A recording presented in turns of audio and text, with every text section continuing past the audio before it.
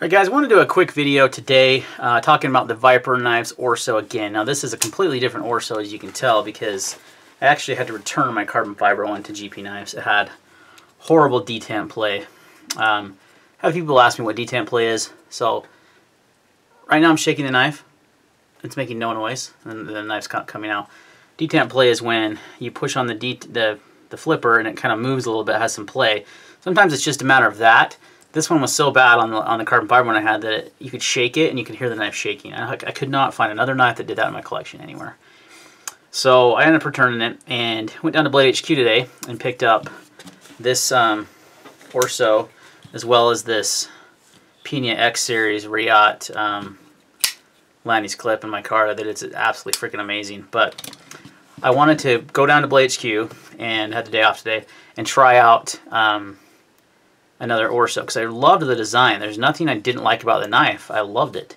But I didn't love the quality control, and that's kind of a problem Viper has. It's not uncommon with Viper. So I was able to go down and check out a couple, and I hadn't seen the G10 models, and I really liked this olive drab G10. I have a thing for olive drab, apparently. So I decided to pick this up, and this is a great specimen. It has no issues, no centering issues, no lockup, no detamp play, nice smooth action. So wanted to kind of give an update on that, because I did have one bad one. This one's been great, but it is one of those knives and companies, more specifically, that you got to be leery of, and you want to, if you can possibly handle one in person, do it. If you can't, make sure you buy from a retailer with a good return policy, like GP Knives. They took care of me, no problem. I did have to send it back on my own dime, which was a defective knife, which I kind of would have liked to have like a return label sent to me, you know, have them pick up the cost of shipping because it was defective. But, you know, not every company does that, I realize that. And, you know, if they always send back every defective knife they got, they might, I don't know. Anyway, some companies do that, some don't. So, but anyway, you wanted to do an update. I did get another one. I love this olive drab. It's even lighter than that last one by a little bit. Really, really nice G10 on this one. Great flipping action, nice lockup. Centering is just about perfect, and there is no detamp play, which is huge. So still a great buy, guys. If you can find one that doesn't have QC issues, it's a fantastic knife. I would definitely recommend picking one up. Just like I said, either have one in store if you can, or buy from a retailer with a really good return policy, knowing that there's a chance that it might have some issues. GP actually told me that they have had a couple sent back, so I was not the first one to call them.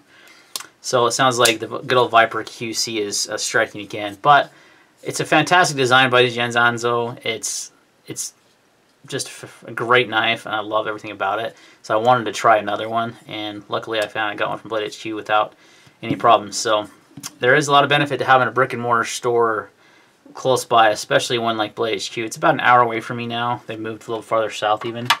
But totally worth the drive. Especially when you can handle knives that you're not sure of, you know, that you wouldn't want to buy on a whim. It's so nice to be able to go down there and check them out and, you know, pick out a good model, because they'll have a few to choose from. They'll let you handle multiple ones if you want to. And there's a lot of knife companies that you have to do that with. I would say Riot's not one of those, but Viper is, Benchmade, Spyderco, a lot of the less expensive budget knives you want to do that with, like Kershaw's, CRQTs, etc. But when you're paying this much for a knife, you really shouldn't have to do that. So just kind of be leery. It is a fantastic design. I definitely recommend picking one up. Just be leery that you may end up having to return one with issues, or if you can, like I said, check one out in person. Alright guys, that's my follow-up thoughts on the Orso. I got another one. I really like it. It's going to definitely be in the EDC rotation. As I mentioned in my other video, it's just too bad that the first carbon fiber one I had didn't pan out very well. Thanks for watching. See you in the next video.